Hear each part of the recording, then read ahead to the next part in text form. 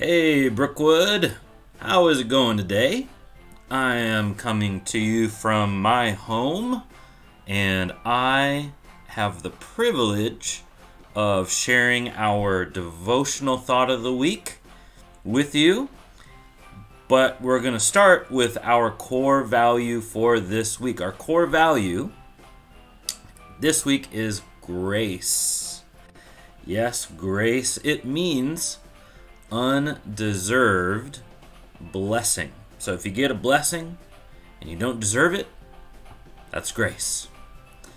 Now, our devotional thought of the week, we are going to be talking for the next several weeks actually about what the book of Proverbs in the Bible, what the book of Proverbs tells us about wisdom. Wisdom is just the ability to live well and to live smartly. Okay?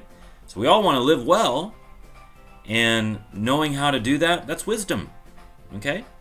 So this week, our thought of the week, as we begin talking about wisdom in the book of Proverbs, is this: respect God so you can grow in wisdom. Respect God so you can grow in wisdom. So take one of your hand, stick out your thumb, stick out your pinky finger, and then shake it back and forth like this. All right? So you're pointing your thumb at yourself, you're pointing your finger out from you, like at somebody else, and you kind of go like this. All right? Then we're going to point up. We're going to take our hands, we're going to kind of do this little motion with them, and we're going to move them up one step at a time. Then finally we're going to point to each side of our forehead like this, or to our temples. Okay?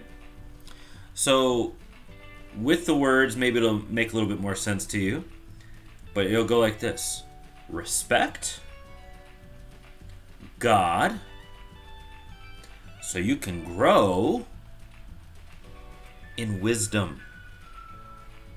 See how that works?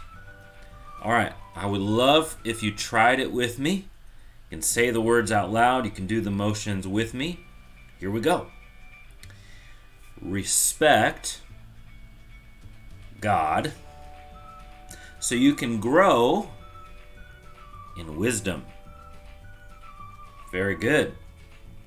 Proverbs 1:7 says, "The fear of the Lord is the beginning of wisdom, but fools despise wisdom and instruction." In other words, people who are silly and who do not have any wisdom, they despise wisdom. They don't care about it. They don't care about instruction. They don't care about learning more. Okay? We don't want to be like that. We want to have what the Bible calls the fear of the Lord, which is not being afraid of God like you're afraid of a ghost, but it is, the fear of the Lord means respect, reverence for God. All right, so if we have respect for God, it says, that's the beginning of wisdom. That's where you start.